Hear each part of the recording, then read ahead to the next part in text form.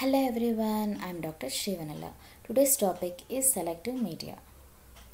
Selective media are solid media which contain a substance incorporated into it which has selective stimulating effect on the bacteria to be grown and an inhibitory effect on the growth of the unwanted commensal and non-pathogenic bacteria. They are similar to enrichment media except for the only difference that selective media are solid and enrichment media are liquid. Example: Wilson and Blair's bismuth sulfite agar. Composition: bismuth sulfite, phosphate, glucose, iron citrate in nutrient agar for isolation of typhoid and paratyphoid bacilli. TCBS. Composition: thiosulfate, citrate, bile, sucrose for isolation of Vibrio cholerae. Mansour's GTTA agar. Composition: gelatin, taurocolate, tellurite for isolation of Vibrio cholerae. Alkaline bile salt agar. Composition: bile salt for isolation of Vibrio cholerae. Thayer Martin medium.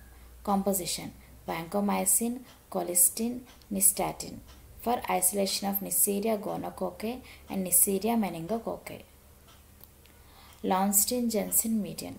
Composition: mineral salts, starch, glycerol, asparagines, malachite green, egg for isolation of tubercle bacilli.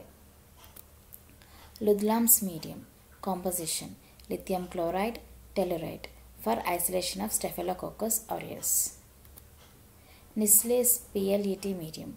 Composition: polymyxin, lysozyme, EDTA, thallose acetate for isolation of Bacillus anthracis.